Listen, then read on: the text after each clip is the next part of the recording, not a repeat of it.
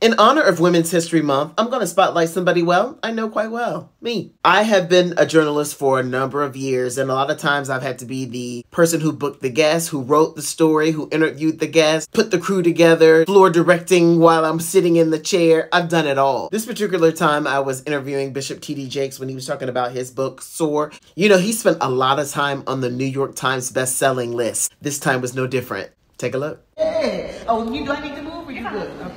J-A-C-Q? J-A-Q-U-I-T-T-A. Okay. Capital Q. Okay. Is that you?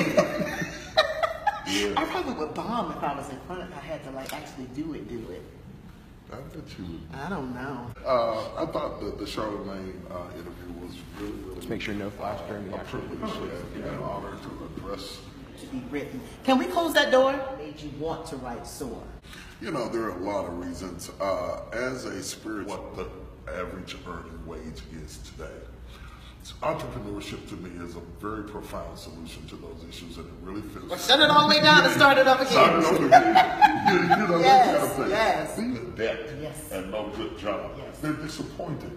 So entrepreneurship becomes a catalyst through which you can become the job that you expected to get. Locked out as a system that we can't get in, and I realize that we are the people that we've been waiting on. If you want to see more stories like this, don't forget to follow me.